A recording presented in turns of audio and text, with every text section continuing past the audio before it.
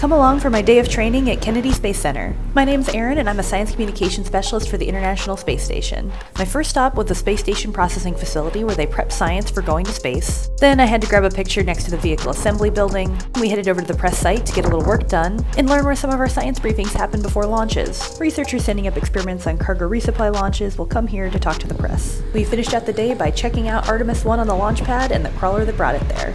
I can't wait to see this rocket headed to the moon.